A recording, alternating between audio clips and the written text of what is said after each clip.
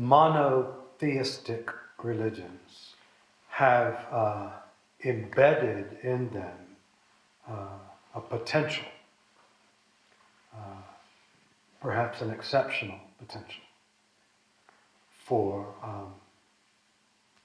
boundary making that is intolerant.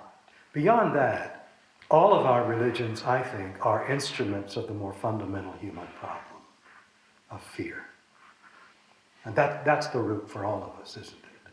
And then we appropriate our religions, take what ammunition we think that our religions are handing us, and use them to reinforce the worst that our fears want to do.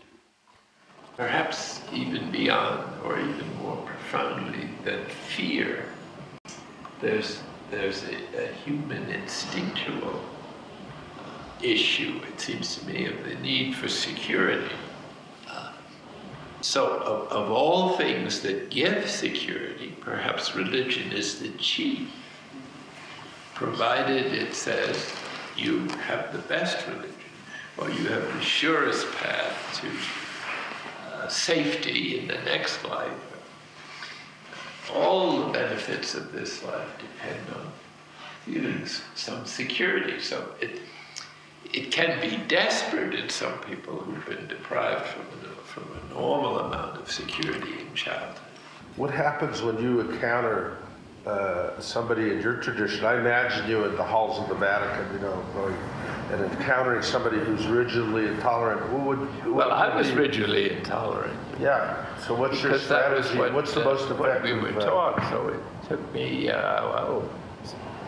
50 or 60 years to get over that, to recover. It's very powerful affirmation to believe that there's only one religion that is salvific, that really redeems you, or that makes you fully human, or whatever. One of the things that I was thinking is that, and it ties into intolerance coming from thinking I know something which I don't really know. So the need to be certain about my beliefs, and because of insecurity, wanting to reinforce my beliefs by forcing it on other people. It's not easy to let go of, because it means that your deepest motive for security is based on faith. And faith, when you asked, when does faith become intolerant? When it becomes a belief system. Faith and belief are not the same thing. Belief is doctrine and dogma and so on.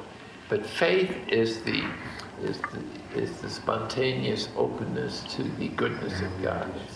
It's trust in reality or nature or the absolute, whatever your path to God has been. There it is. And once you've negotiated that path, you are in everybody else's path. So beyond the I, or beyond get rid of the false self, you get to the true self. Well, beyond the true self is a still deeper self, which is the mystery of unity, of Christ in us, of God manifesting in each human being through their uniqueness.